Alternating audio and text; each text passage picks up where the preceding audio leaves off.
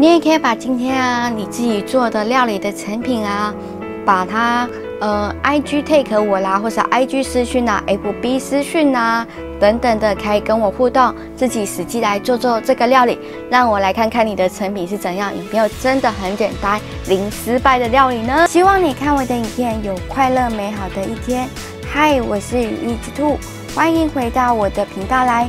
你会在我的频道看到怎样的内容呢？第一个是开箱，第二个是教学。你是喜欢这样子影片类型的你，不要忘了给我订阅、按赞、留言、分享，也不要忘了开启旁边的小铃铛，按全部通知，才可以接收到我频道的最新更新。也不要忘了留言跟我互动哦，留言我都会给你一颗爱心。今天的影片的内容是要讲说，有羽兔本希望我用我之前介绍的那个4个罐头然后来去做料理，但我都吃完了，然后也没有去补货，所以没有做这4个料理的罐头，但是我可以用其他的罐头来去做这样子的料理。今天要做的是一个是用咖喱酱来去做的一个丝瓜汤面，第二个是用味噌来去做的，一样也是丝瓜的面，但是那个是做丝瓜的汤，没有做面。一个是汤面，一个是做汤而已。然后那个汤你可以当汤面也是可以的，就看你平常在吃的模式是怎样。然后如果你要饭，然后把它弄成汤，这样吃也是可以的。所以今天就来看看羽翼之兔小厨房吧。希望是我觉得是一个很简单的料理，是手残应该也都可以去做的，因为方法其实大同小异，就是料不一样而已，所以你应该也是 OK 可以去做的，也可以尝试来看看来去做哦。那羽翼之兔的厨房小教室就开张喽，来去看看我怎么料理咯。用这个咖喱炒酱来做一个咖喱汤面。我今天所用到的材料是豆腐跟菇菇，还有高丽菜，我喜欢吃高丽菜，所以我用了高丽菜。那这是羊肉片跟1颗蛋，那你可以自己换你喜欢的鸡肉或者是猪肉都可以。那这些选配的你也可以自己调整，比如说你不喜欢吃高丽菜，你可以换成大陆妹啦，或是 A 菜等等的，或者是豆芽菜。那不喜欢吃豆腐的话，或是菇的话，都可以换成其他的比较有营养的。面粉我选择冬粉，这个是用绿豆做的，然后也比较天然，但这个我看了热量表才发现它的热量表很高。原本以为吃这个的话热量会很低，结果是蛮高的。那热量低的乌龙面我也喜欢吃，所以但这个我已经买了，就要先把它吃完啊。先下1匙的这个咖喱酱，咖喱酱本身就有油了。如果你要炒东西的话，其实可以这样少1匙的咖喱酱，然后就可以代替炒的东西。这样子的话，你的油量也不会太多，又有咖喱味，又容易上色。那我要先炒蛋。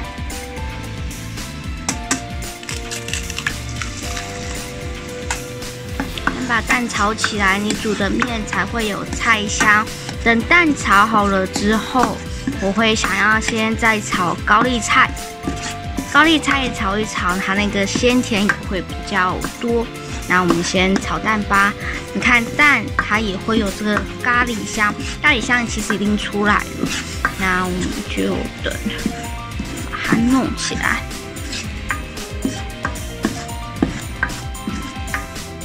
我喜欢把蛋炒一炒，因为蛋这样炒一炒比较香，跟你用汤面然后直接下去，那个味道会是不一样的。但炒蛋的一个坏处就是很容易粘锅所以你就要稍微去弄。好，炒得差不多之后，我们就再加这个我们的青菜下来。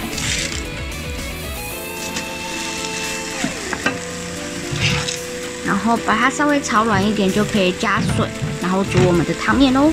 下来之后，先把豆腐跟菇菇放下来先煮，让豆腐有入味。那这时候你就可以去调味，就是看说，你今天你的咸度够不够？那这个一定是1匙不太够，等一下我会再加1匙的咖喱酱下去，让这个豆腐的味道入下去。让它滚一下，让豆腐把那个咖喱的味道给吃进去。记得咖喱本身就已经有咸度了，所以不要再另外加盐啊，或者是酱油之类的调味。我在煮东西，我都尽量是调味料很简单，你就不需要再买瓶瓶罐罐了，这样子你就可以吃到了一个很好的一个餐点，然后又很营养。基本上我都是喜欢用这种调理罐，我就不需要再瓶瓶罐罐加盐啊、加酱油等等的，这样本身就有咸度了。面我只有下1坨，然后肉我放的是2片。那你也可以根据你自己的喜好再增加肉的那个片数，然后或者是这个面。今天呢，因为拍摄影片，所以就吃1坨面。平常我是吃2坨面的啦，但今天我发现我煮的其实汤蛮多的，而且料蛮多的，所以我就是煮1坨面这样子。然后你就稍微等面滚。那如果面的话，像我这种今天选的是这种比较没有淀粉的那一种。如果你是有淀粉的那一种的话，你要分开煮，要不然你到最后你的这个汤就会变得很勾，然后会有那个淀粉味。那我就会选择这种比较没有淀粉的，那就可以直接下去让它入味。那今天这样子一道菜就完成了，几乎不需要任何的技术吧，而且又少油少盐的。而且又有青菜跟菇啦，或者是这一些豆腐啦、肉啦，这些营养都蛮均衡的。你可以自己试试看这样子的一道料理哦。我想要一样是来做丝瓜，但是我想要用咖喱。咖喱你要先用热水把它融化掉，才不会粉粉的就这样搅。那我就直接用10厘米的杯子来用。那我喜欢吃青菜，所以就加了青菜。今天是用这个调和油泰山这个来做，因为今天有加了这个味噌，所以它就是有咸度了，所以我就没有再用那些罐头的油来去用了。那加油，我们先来炒蛋，还有1颗蛋。我今天要炒蛋，然后再加味噌，这样子一个丝瓜味噌汤。炒香了之后，就加入我们的丝瓜，然后把它拌炒。因为味噌本身就有咸度，所以我这一次的料理就不会再另外再加盐巴做调味了，因为本身它就有咸了。那我们炒一炒，稍微把它炒软之后，我们再加入味噌。等差不多炒到软了，有那个香气了之后，我们加入味噌之后，等水滚，然后再加青菜就完成了。因为用热水的一个好，用热水的一个好处就是它马上几乎就是马上可以滚了，因为它是热水，所以可以加速那个熟成度。那我们就再等一下加青菜下去。完成品大概就是这样子啦，我这样子都还可以闻到炒过的蛋香啦，还有那个味噌的香气都非常的足，几乎这个是新手应该都会做零失败的料理。那如果你喜欢吃豆腐的话，也可以再加豆腐进去，或者是菇菇啦，这些都可以加进去的。那是一个很简单又很养生的料理，你也可以来试试看。那会说咖喱去这样炒的话，会不会有粘锅的问题呢？因为我自己本身是煮汤面，所以你有水加下去之后，其实那个粘锅的程度都会非常的少。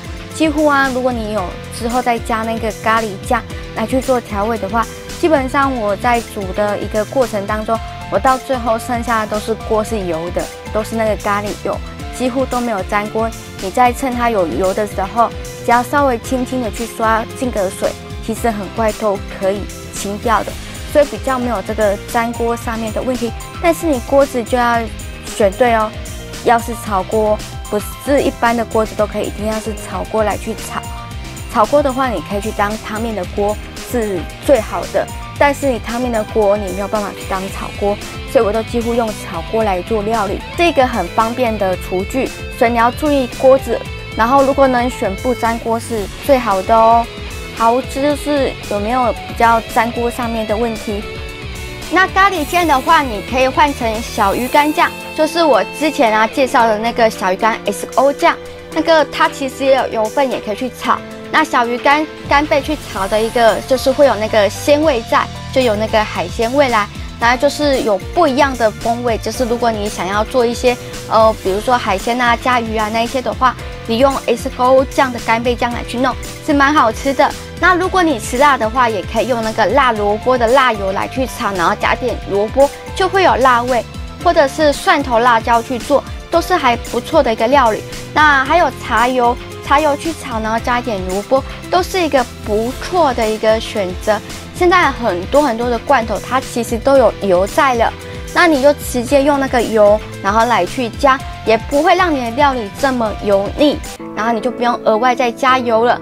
我就会尽量是以那个料理罐的那个咸味来做基础，因为那一些啊，其实都一定是调味好的，那我就不会再额外的加其他的调味料，尽量可以做到少油少盐，然后让自己吃起来比较健康一点。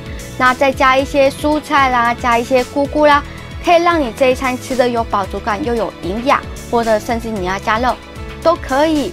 那就根据你自己的喜好来去添加，有点像吃火锅一样，你想要吃什么就加怎样的料。那因为自己煮的话，你就可以自己控制那一些分量啦，或者是你自己想要吃的东西，不会说在外面就是说可能太咸太油啦，或是一个料你不喜欢吃。那这一锅就是你自己做主，你可以自己选择你喜欢吃的，然后都是你喜欢吃的东西，你就会把它吃完，那就不会有那个食物浪费上面的问题啦。不知道今天的这个料理有没有很简单呢？有没有觉得手残党也会非常的简单呢？我自己的料理方式是比较少油少盐的，尽量是不要那么重咸的，对身体也比较好。但如果你是吃重口味的话，那你就可以自己再增加一些调味料来去，像我看很多的料理节目都是什么要什么生抽啦、酱油啦，好多的配料。但我自己本身在煮，厨艺不是很高，所以我就是以简单为主，吃得饱就好了。那不知道你有没有学习到？有学习到的话，欢迎在下方留言告诉我说，你学习到了，或者是对影片有任何的想法和意见，都可以在下方留言。那今天的影片就这样子咯，你也可以把你的成品po到 IG 啦 ，take 我啦，或者是 FB take 我都可以哦，私讯给我也是可以的。影片结束哦，如果喜欢我的影片，不要忘了给我订阅、按赞、留言、分享，也不要忘了开启旁边的小铃铛，按全部通知，才可以接收到我频道的最新更新。也不要忘了留言跟我互动哦，留言我都会给你一颗爱心。我是羽翼之兔，希望你看我的影片有快乐美好的一天。那我们就下次影片见喽，拜拜。